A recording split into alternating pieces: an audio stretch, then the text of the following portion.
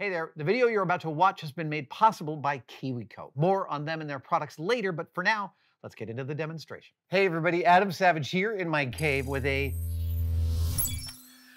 semi-dive into spaceship paneling.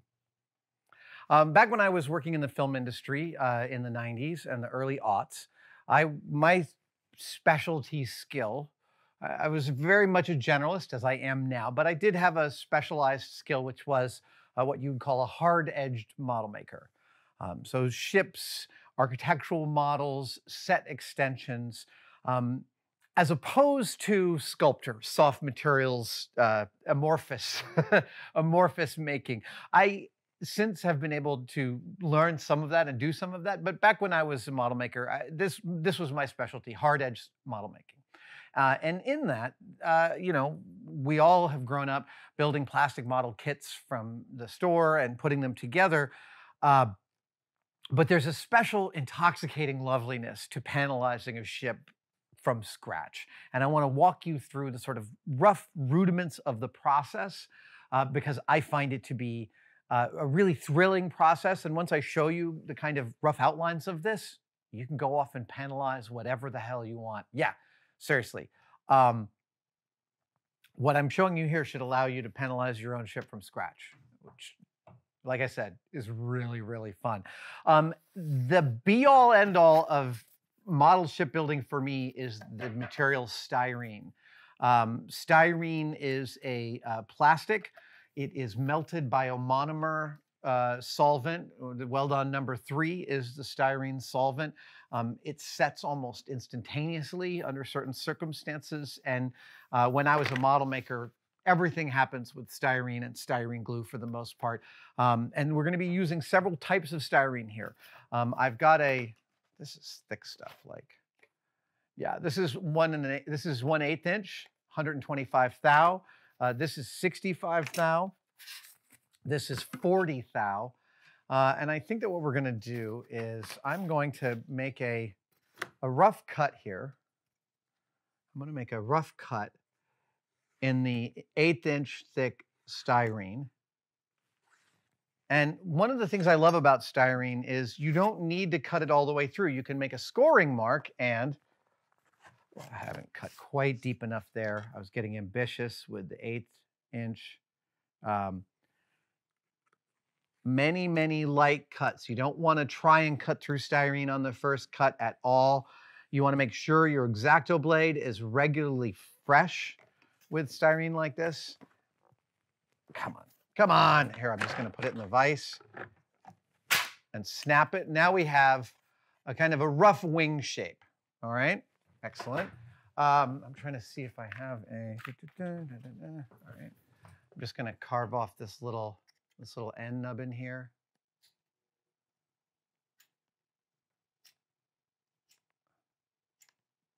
There we go. Now, I'm not going to do a ton of shaping and finishing to the edge of this because I'm just going to show you how I would panelize like a wing shape like this. So it starts.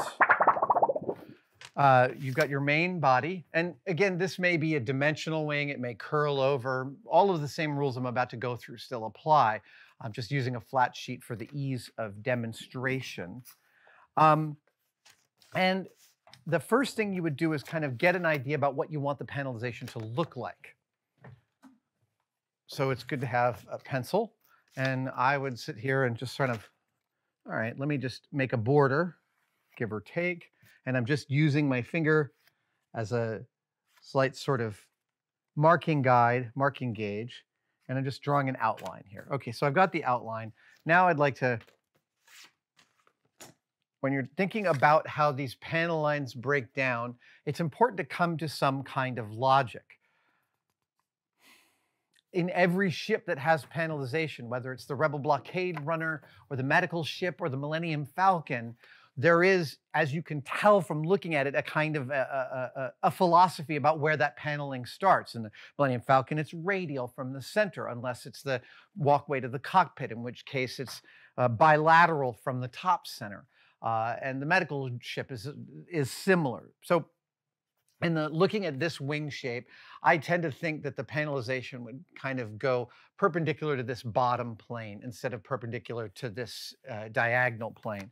So I'm just going to make a few separations. All right, so I've made some basic separations, and now I'm going to start to cut out the pieces that will go here. And none of this requires high levels of precision, and this is a process that you can completely eyeball, and it will be fine. So I'm just going to mark that there like that and give this a little bit of a cut.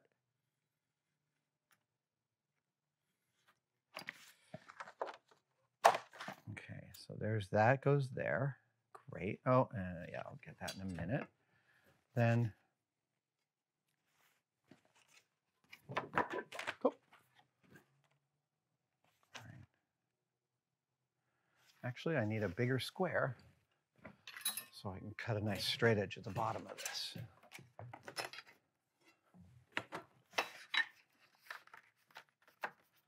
And again, the thing I love most about styrene is you just score it.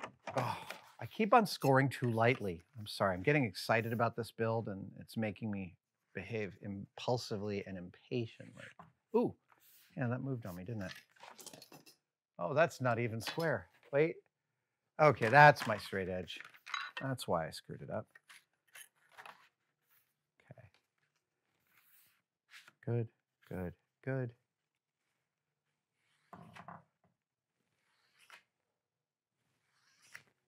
Great.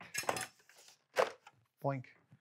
Okay, so now I've got this edge piece. I'm gonna cut this whole thing to this size here. So do that.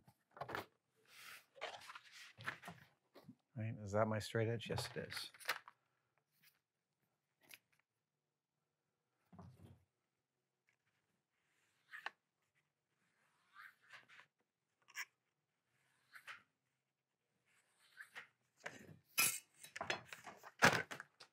Okay.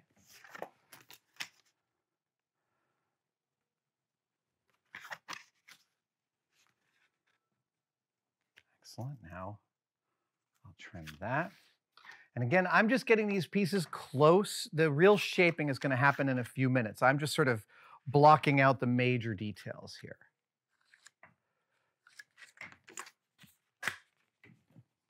Store that. Great. Okay, now the question is, I want to cut the diagonal here.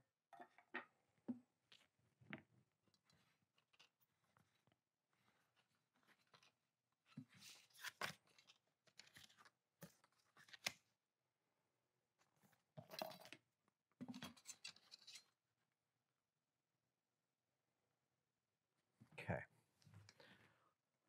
As you can see, I'm not using a ruler for nearly any of this. This is all with just straight edges, squares, and my eyeball. That's how loosey-goosey you can be. Okay, so now I have two major panels, and I'm going to start to ensmallen them and make some adjustments. It begins in the boring stage, right?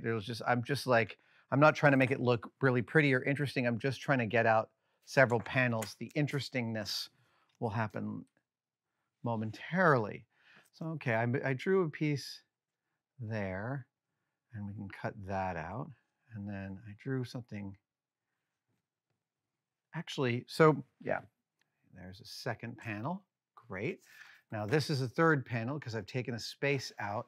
And I have this feeling that I might like a thinner panel here, like this. And then this one maybe comes up like this and then out to perpendicular to that. Yeah, let's do that. And then we'll panelize that out there. Good. Okay, so I'm going to affect the thin piece here and come out. And again, There's no rulering. I'm just measuring by eye. I'm just kind of, there's my thin panel. Here comes this one. And now that that is like that, I'm going to trim this one down ever so slightly in order to take its dimensions down. Now I'm going to do this by eye rather than the straight edge, because if you lay your blade down really low profile and keep it perched right above your pencil line, you can cut surpassingly straight cuts in styrene without a ruler. It's absolutely doable to make nice, hard, straight cuts in styrene without a ruler. It just takes a little bit of slowness and practice. Yeah. At ILM, we used to have like little model making contests, like who could use an X-Acto blade to peel the longest shaving off a piece of styrene. Lauren Peterson was always really good for those kinds of contests. He loves that stuff. It was really fun. All right. I think those are my panels. Excellent. And yeah, I've got a little bit of an X-wing thing kind of going on, but I'm not done with these panels just yet. And let's take a look at these separate from the wing shape. There, 1, 2, 3, 4, 5, and 6. So you can see what I've done here. I've blocked out the panels. Now I have, let's see here. This is a really important tool for me in the way that I do panelization, because it's a notching tool. So it looks like a pair of pliers where this is the business end, but it's not. This is the business end. And what happens when I bring a piece of styrene here is I get a little notch out of it. And this notch is a really important part of the panelization, specifically in the Star Wars universe, but with many other universes. Universosity. Okay, so now we go through and we add some of these little notches. Like there's often a notch out at the end of a panel, like this. Actually, I munged it, so let me clean it up a little bit. There we go. So there's a notch out at the end of a panel. I'm going to do a couple of notches. Yep, I'm going to do a couple of notches along.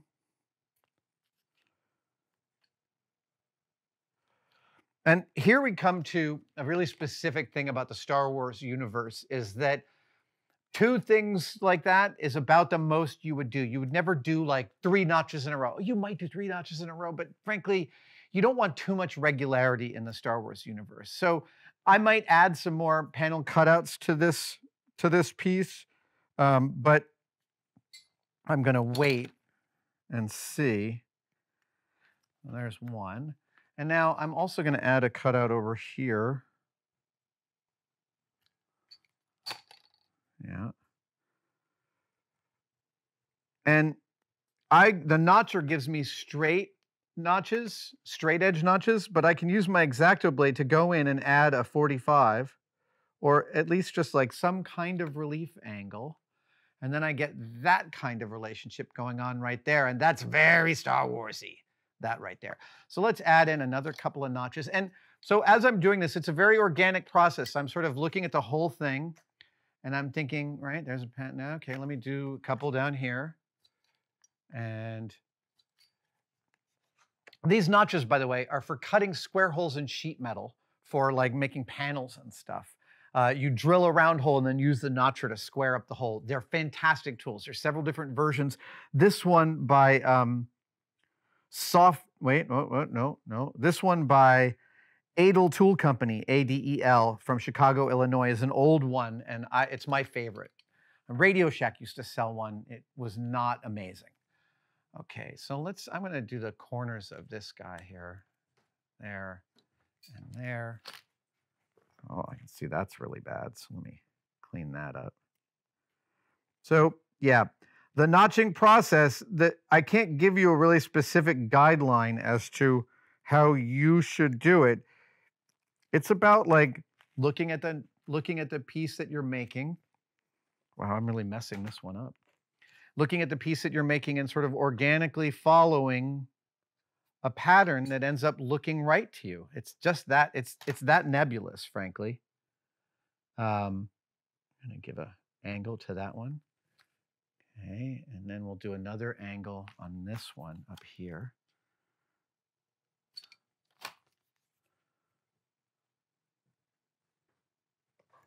Excellent.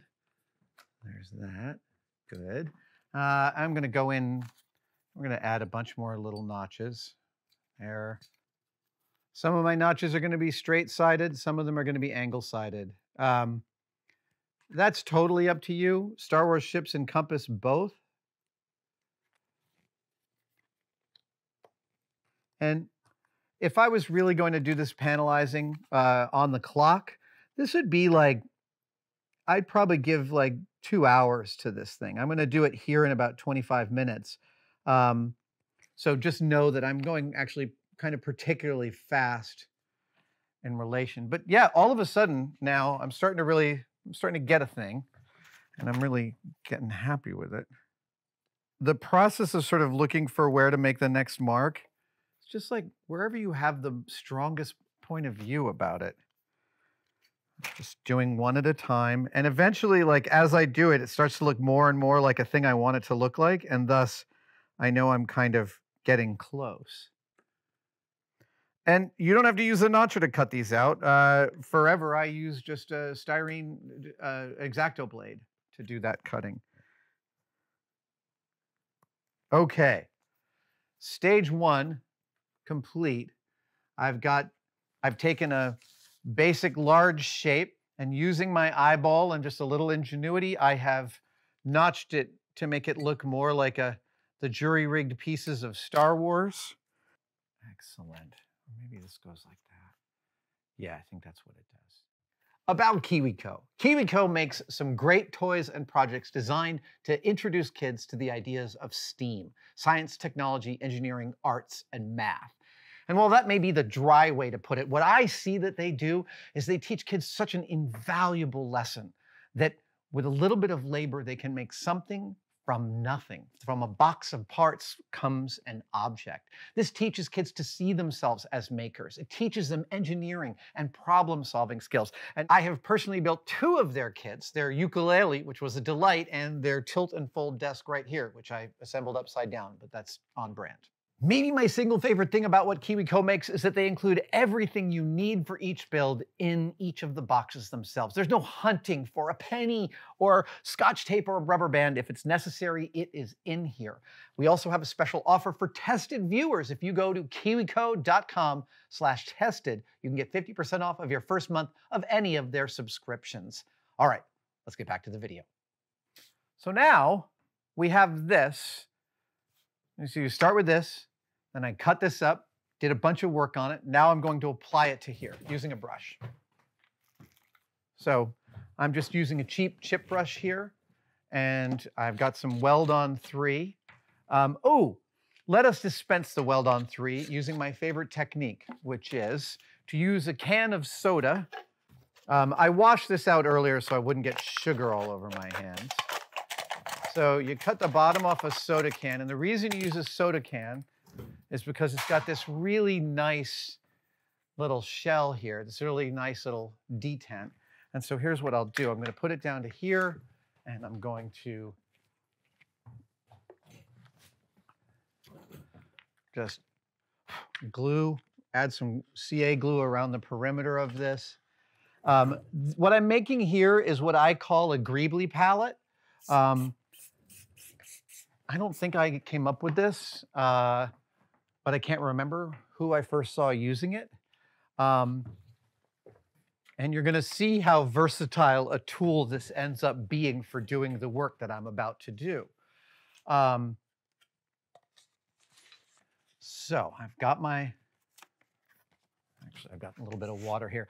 Water doesn't really necessarily hurt the equation. It actually helps CA glue to kick, but it's not great for the weld bond. Okay, so I'm going to take a little bit of this weld bond. Just going to pour a little in here. Weld bond is highly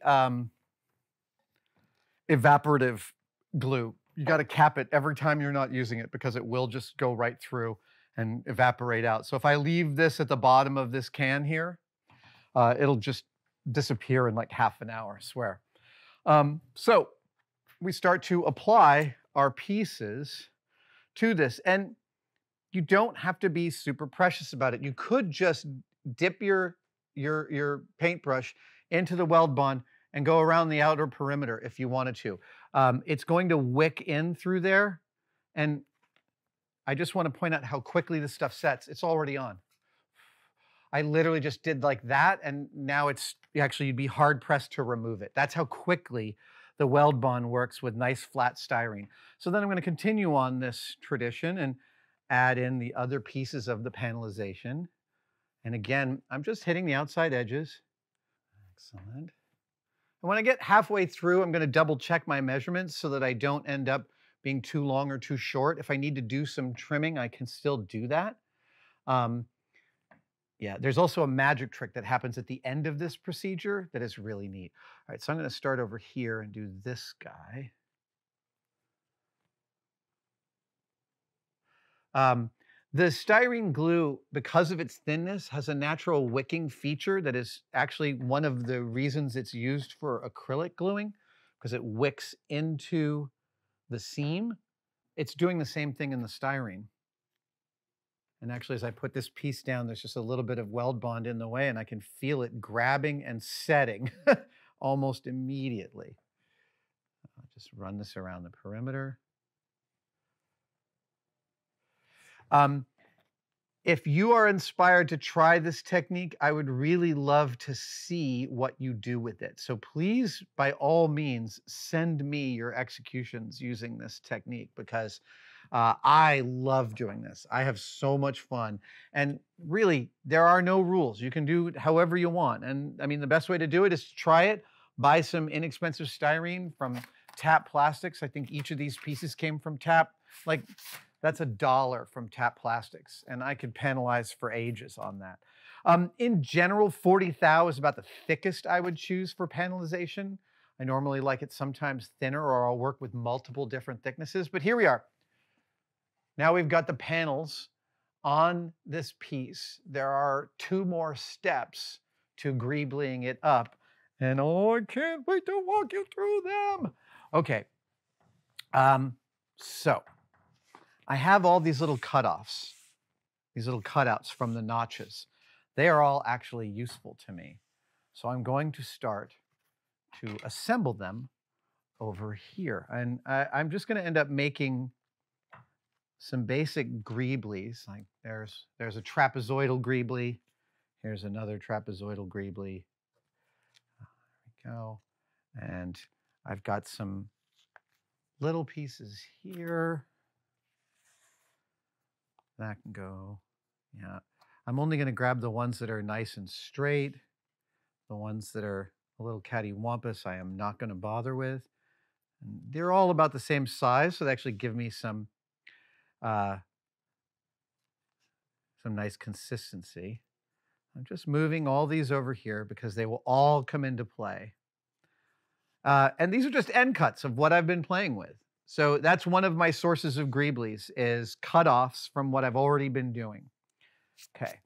Now, you don't have to be confined to just cutoffs. And I'm about to show you another product that is a key part of my model making procedure, which is evergreen. Now, evergreen this is evergreen. You've seen these at the train store. Evergreen are strips of styrene in different dimensions. They're generally all about this long, whatever this length is, give or take about 12 inches. And this one here is 1 by 20 thousandths by 250 thousandths. So 1/4 inch by the thickness of effectively a paper match. This one is 40 thousandths by 135 thousandths. So I'm going to pull out one of each of these. Actually, I'm not even going to pull out a whole one. Here's how I use the evergreen. I just get a piece sticking out, and I grab myself a little piece of it there, like that. There we go. That's one. And now I've got this thicker stuff. I'll grab a piece of one of these since this is nice and thin.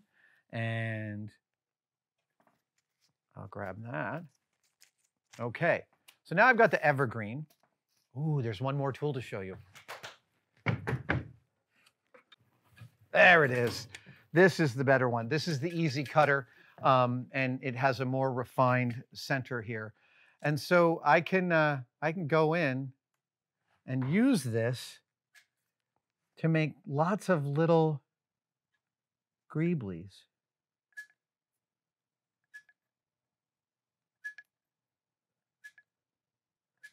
And the more the merrier, frankly. I'm gonna go with some squares, some squares.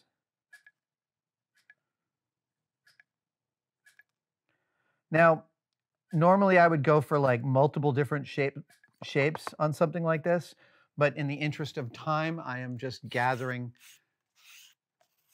these different chunks. So we have our styrene. We're almost ready to start greebling, but not quite yet. We have one more thing to gather for our greebling. And the greebling is the next stage, and this is the second most fun stage of doing this. The most fun stage of doing this is the painting part, but I'm not going to do that in this video. We're just doing the physical construction.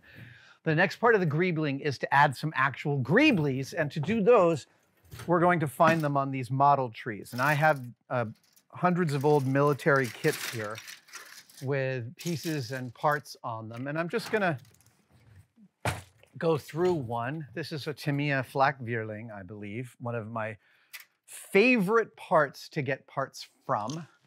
And I will use my flush cutting micromark scissors to cut out a few pieces here.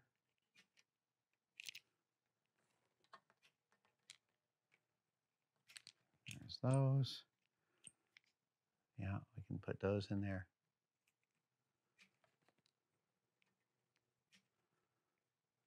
Let's see, what else? Yeah, let's get that going.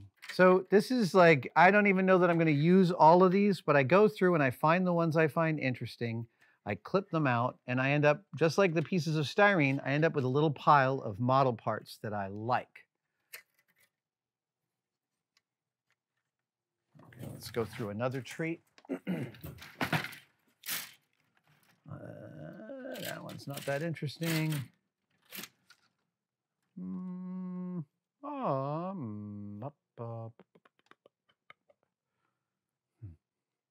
nothing good on that one. Sometimes you got to kiss a lot of frogs. And everyone ends up with their favorite kits that have their favorite greeblies on them. Oh, this is an excellent one. Okay. So we'll trim off a few of these.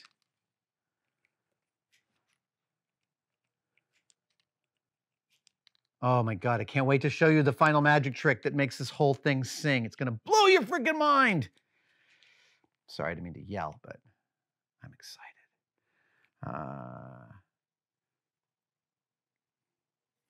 Yeah. Yeah, good enough. Okay, so now we've got our greeblies. I'm gonna separate them out from their mold sprues.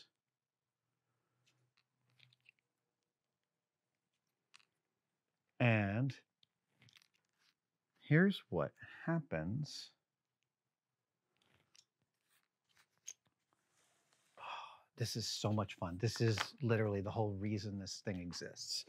Okay, so I'm going to pour a little more styrene into my styrene cup. I'm going to get a fresh X-Acto blade. Having a fresh one is really important.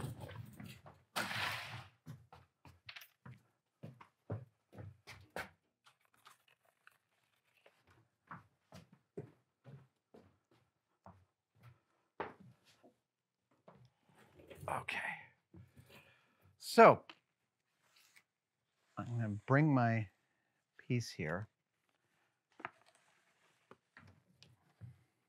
Now I'm going to start to add some of the styrene pieces to this. And the way I'm going to do it is I'm going to pick up the piece of styrene just by touching it with the X-Acto blade. I'm going to ever so slightly show it to the water and bring it over here. Oh, show it to the water. I meant the styrene glue. There we go. I got a little bit wet with styrene glue and put it down. Lift, ooh, ooh, ooh. A little styrene glue. Get it down, lift it up. It's in. Now, that is a specific placement for a rectangular greebly is near a notch. Sometimes you see some repeated elements of these moving down the side of a wing. I mean, all you have to do is look at any of the old Ertl kits to kind of parse the whole Star Wars greebling vibe, because they're all following the original stuff done by Lauren Peterson and Steve Gawley and Grant McCune. And I'm not being precious about the thickness here. Some of these are thicker pieces, some of them are thinner. But I'm starting out with the styrene because it's giving me the kind of, and again, I don't have an overall plan here. I am literally just sort of moving through this and thinking to myself, okay, where do I need one more piece? Maybe here, maybe there. And so with each of these, I'm just sort of servicing the need that I see in the moment. And again, I love the sharp X-Acto blade thing, because you just bring it in and then lift and it's done. Now, sometimes two little rectangular panel greeblies go together and then you bring them near each other. Yeah, like that. And now that I like the look of that, I may go and do that elsewhere. I may go do two here. Yes. Maybe there's one in the middle of a panel, like over here, and that one has this other one. So when I'm looking at this to see if it's right to me, I'm looking to see if it tells a story, if it feels to me like an industrial piece of equipment, or if it feels like there's a part of it that's too blank, that doesn't make sense to me, or that draws my eye for the wrong reason.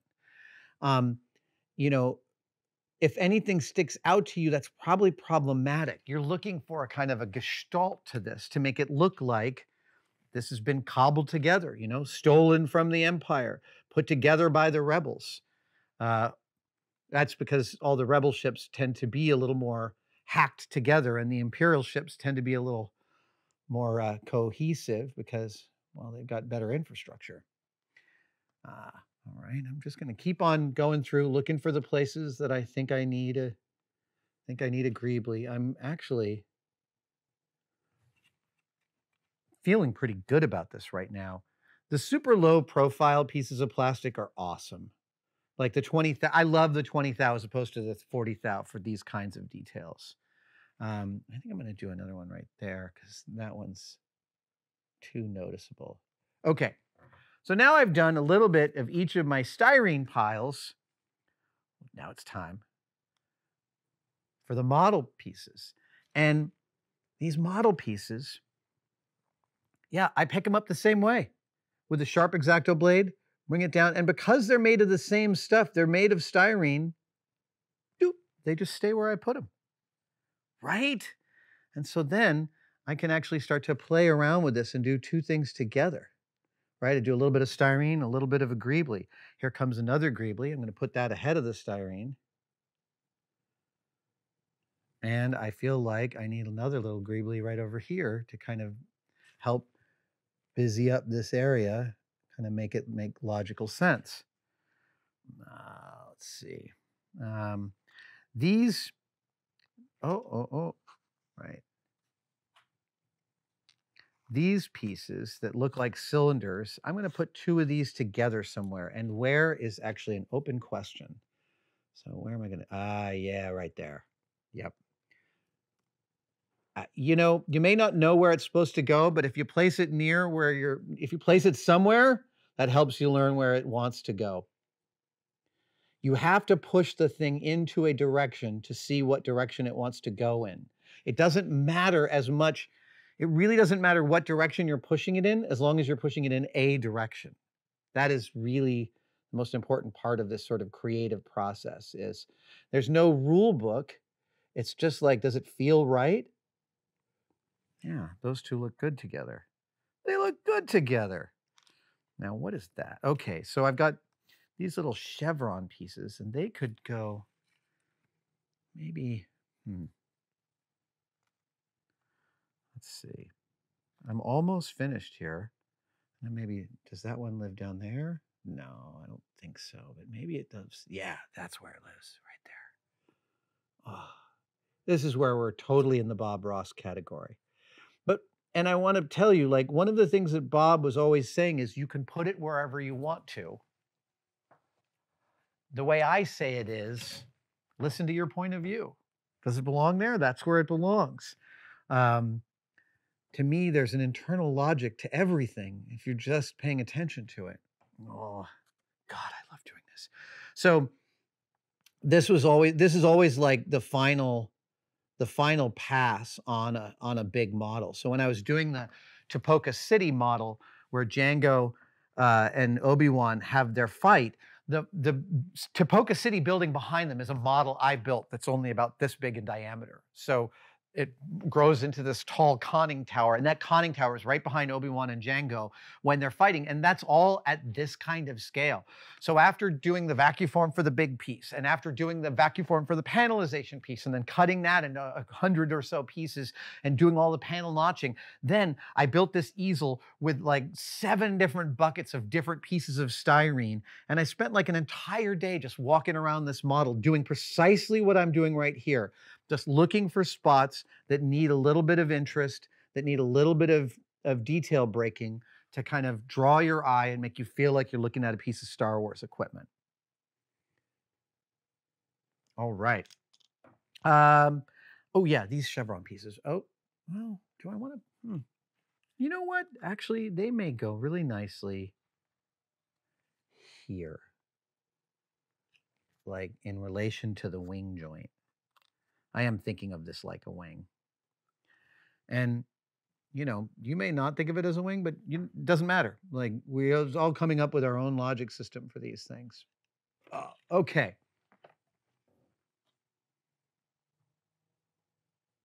There we have it. This is a beautiful amount of panelization. I'm really, really happy with this. I have to tell you, waking up this part of my brain is deeply pleasurable because I haven't done this in a while. I'm using a lot of different tools because I like to use a lot of different tools. All of this can be done with all of this can be done with just an X-Acto blade if that's all you had. Having a straight edge helps. Having a pencil helps. Having a square helps. But none of it is absolutely necessary. But there is one final magic trick to do with this, and that is to hit it with a little bit of paint. And then you're gonna watch this whole thing wake up. It's my favorite transformation. My favorite primer for model making is the Tamiya Surface Primer. I love this stuff. I think it is actually a lacquer. I'm not positive. Oh, it smells good. It smells like a lacquer. Here comes the magic trick. Transforming this from a group of parts to a cohesive thing. In 3, 2, 1.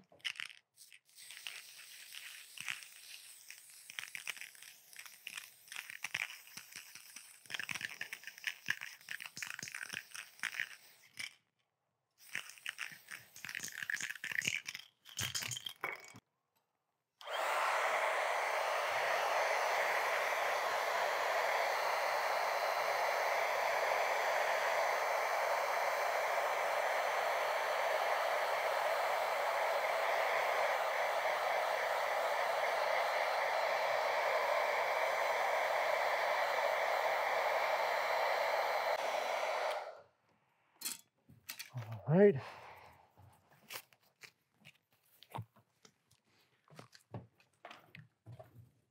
There you have it. Lest you wonder that this is an industrial light and magic technique, this is a technique that honestly, this technique is probably already 45, 50 years old. They were using these techniques to do the models for 2001 and a silent running. It predates George and it predates the crew in Van Nuys working on Star Wars, but it is the contribution of Grant McCune and Joe Johnston, Lauren Peterson, Steve Gawley, all the Richard Taylor, all the original ILMers in codifying this kind of thing. I feel like I'm tapping right into this like 1976 vibe with these guys. And also all the folks working in England on the Nostromo model for Alien was built exactly using these techniques. It is part of a long lineage of which I am but a tiny cog. However, the pleasure I get from this is so deep. I exhort you to just buy a model and start trying to do this. Now, if you have contours, that can be more complicated. The way I deal with contours is I'll do a vacuum form for the part that I am making, like the wing, and then I'll do a second vacuum form over that part to do the panels with. That is the standard way to panel a piece that has compound curves in it. So you'd vacuum form it once for the wing, and then you'd, without removing that vacuum form over that part again. And then when you cut your panels out of that, they fit exactly. That's how we did all the big cities all the panelization on the big Topoka city buildings. But this flat execution shows the procedure. Now, in painting, it's a totally separate thing. I'll do a video about painting this piece, but this is just about the construction. Thank you guys for joining me for this demonstration. I'm Adam Savage in my cave in San Francisco, and I'll see you next time.